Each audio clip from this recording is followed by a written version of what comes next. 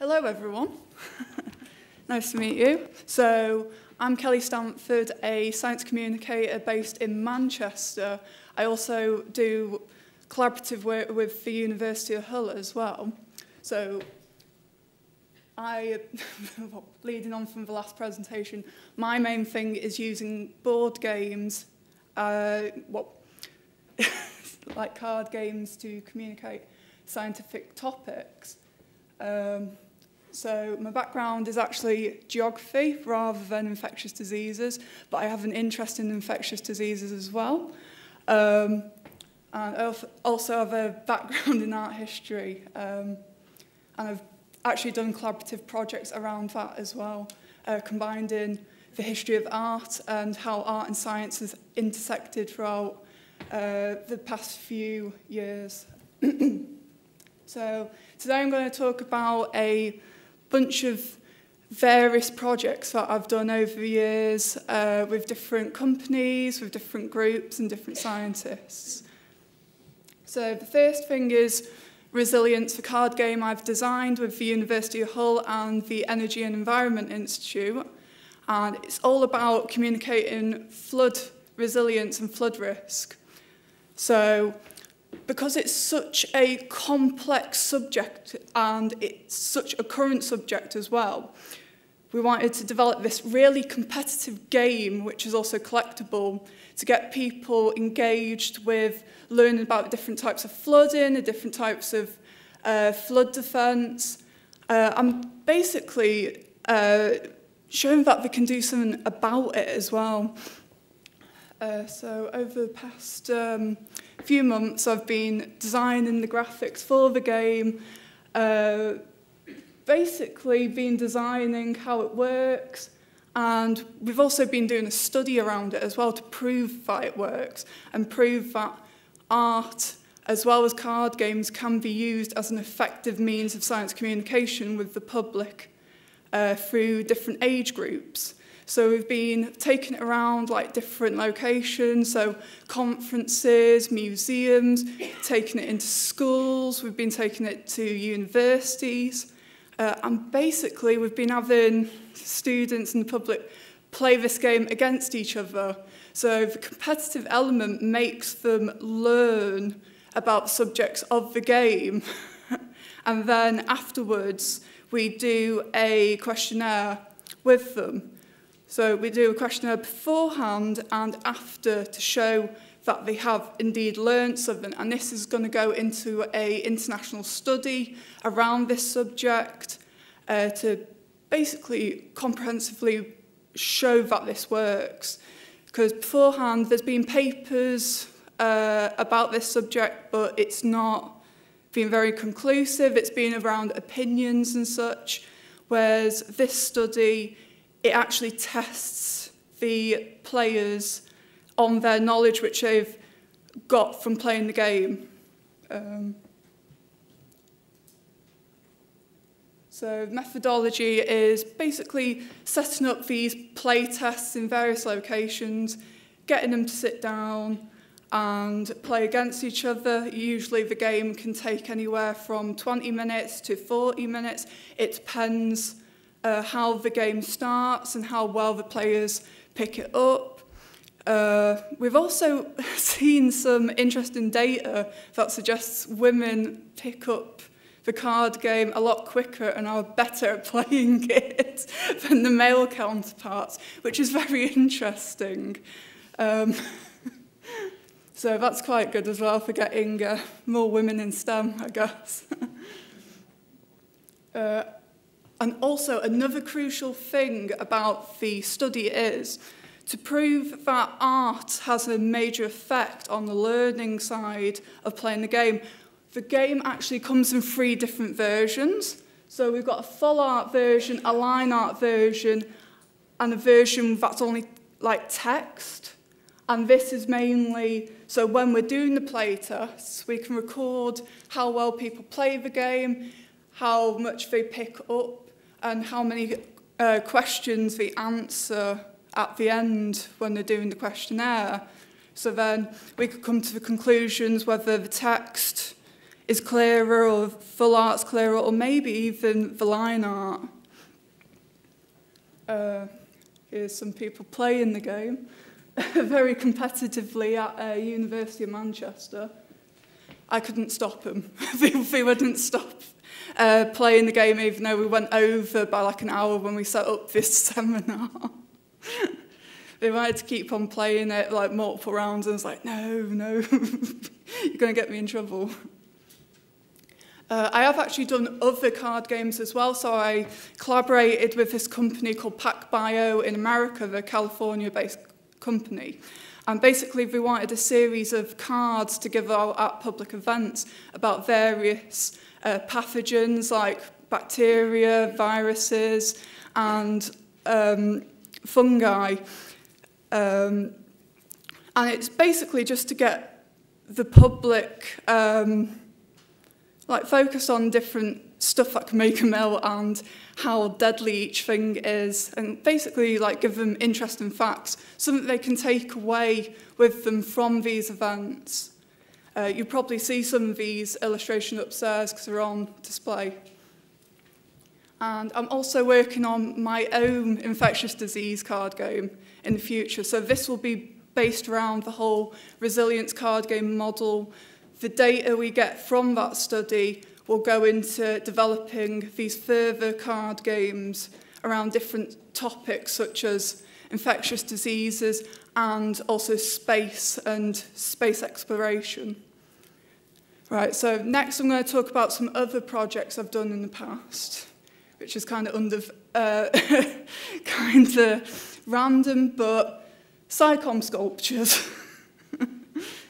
So my other thing is doing these public art sculptures, which basically combine sculpture and the scientific history of the area where the sculpture is based. So this was the STEM Bee that I did in 2018 in Manchester. So I did this in collaboration with Arup and Wilden Art. Basically, we collaborated together to come up with this design. It's embellished with scientific facts.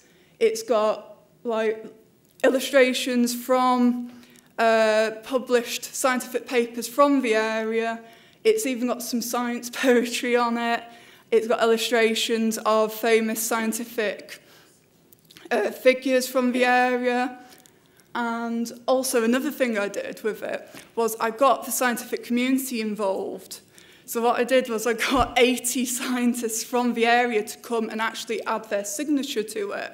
So then they could be physically involved with the project and do extra events around the project as well.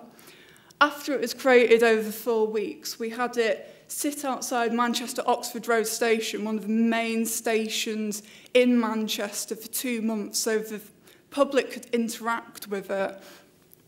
And the response we got was amazing.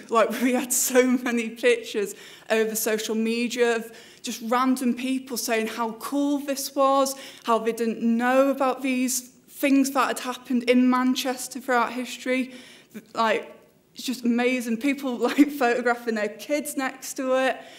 I mean, I was actually photographing the sculpture myself, and this family came over, and the kid was like, I want to be a scientist now after having a look at this sculpture.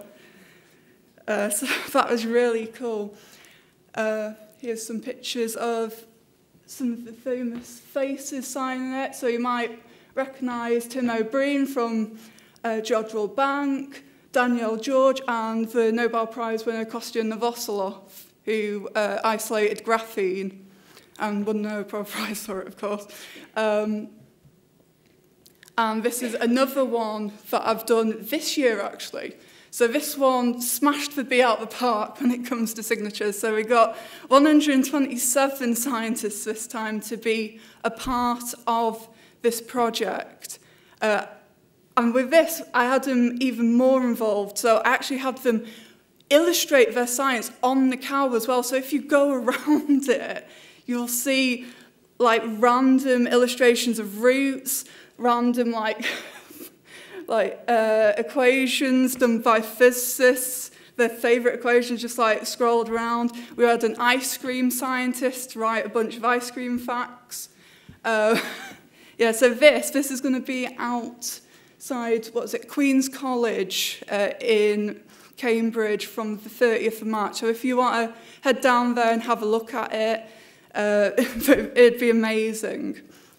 So the main reason I do these sculptures is it's just a really effective way of getting the public to engage with scientific facts and also just get interested in STEM. And here's some other pictures of it from different angles. This one we actually got Jocelyn Bell to sign as well as Jane Goodall, so... Another reason I do these is the charity side of things. So at the end of their exhibition out on the street, we actually auctioned them off for local charities. So the first one, the STEM Bee, actually raised 22 grand for homeless charities around Manchester.